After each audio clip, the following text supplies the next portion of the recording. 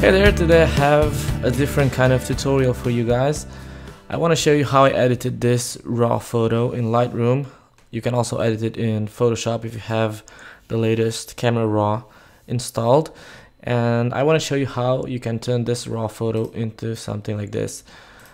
It's a quite badly exposed image, but even so I could manage to get to a nice result. As you can see here on my website on psdbox.com, you can download this raw image and you can follow the tutorial along. So I hope you will like it, and let's get started.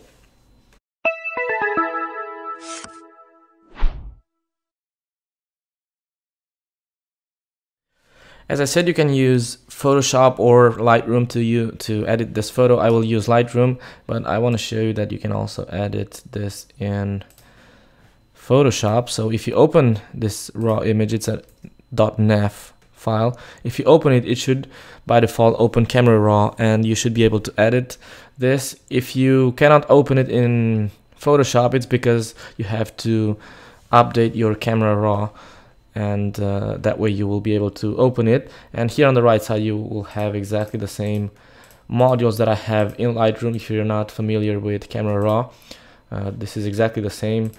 The modules that I have in Lightroom are in vertical, so here you have just the icons, but you will be able to do exactly the same thing.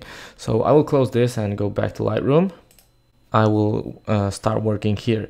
So this is the image that we will start working with. I will reset it, and we will start by working on the sky and on the ground separately, because you can see that the ground and the bottom half of the image is very underexposed. Actually, I have more than one image, and because I wanted to create an HDR image, but I could use this one and compose it in Photoshop and mask the sky, but I just want to show you how you can also edit a very underexposed image like this if you shoot in RAW. If you shoot in JPEG, you will never be able to pull out all this information and get to a result like this, because you don't have that much light information on the image. That's why it's a good idea to shoot in RAW. Okay, so I want to show you how you can recover an image like this. It's a quite badly exposed image. As I said, it's exposed for the sky and the ground is underexposed. So let's start by adding some light on the ground. So we will select the gradient tool, and we will start creating a gradient from here, and we'll create a transition like this, something like that. I will leave it there, and I'll give you the values that I have here. So I have an exposure of 2.05, so 2 stops of light we added, and a contrast of -11, and the shadows I set this to 23, and we right away recovered a big part of the we recovered the light here on the ground part. Let's just move this and make sure that everything is okay.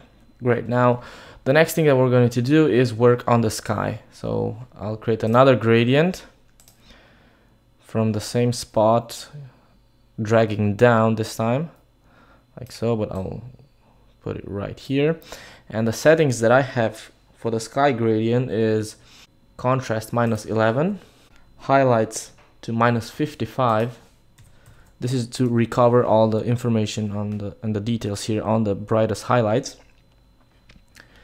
Shadows to 49, and clarity 42. And then I also increased the saturation to add more color on the sky. I increased it to 46. And that's the basic edits that I made, so that I have the image more uniform in terms of color and contrast. And now we're starting to make the general adjustments. I did not change the temperature or the tint of the photo.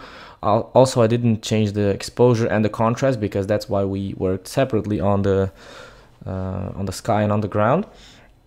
And the only thing that I changed is the clarity, which I set it to 7, and then the vibrance to 30 to add more color. And then I scroll down. I did not use the tone curve because, as I said, the the exposure is okay. So I went to the HSL module and I did not change the hue. The hue is used to change the color, how each of these colors look like. For example, the greens, you could make them look more brown, but or these oranges make them look more red and things like that. But I'm not going to change the hue, so I'll leave everything to the default. What I will change though is the saturation, and here I changed the saturation for the oranges. So I set this to 27 to add more saturation here on the oranges and also on the yellows. And I set the yellows to 51. You can see how now it looks more saturated. And then I went to the luminance tab, and here I changed the aqua to -31 and the blues to -17. This is just to darken the blues and create more contrast on the sky. Okay, and next we're going to go into the split tone, and here I have the hue on the highlights. I have it to 51 and the saturation to 26, and on the shadows I have the hue set to 246 and the saturation to 16. If this is too much for you, for your taste, what you could do is change the balance and set it to have more towards the warm, towards the highlight, or simply reduce the saturation on the shadows a bit and get the effect that you want.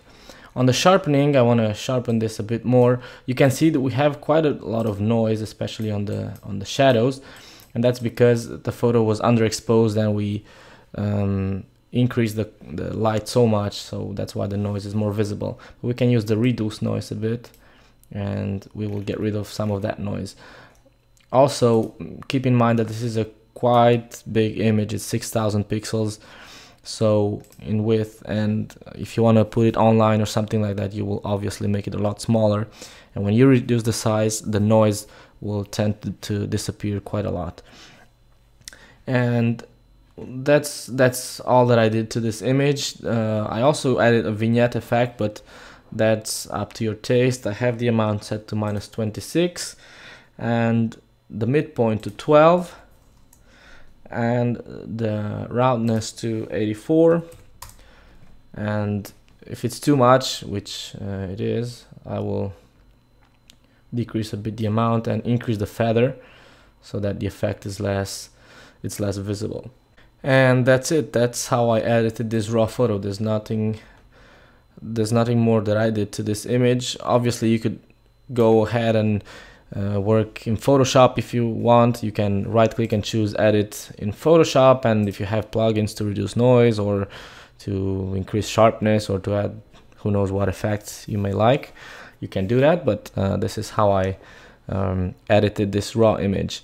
So I hope you liked it, and from now on, if you have a camera that supports RAW formats, switch from JPEG to RAW and you'll have a lot more room to play when you edit your photos. So that's all for today. See you on the next tutorial.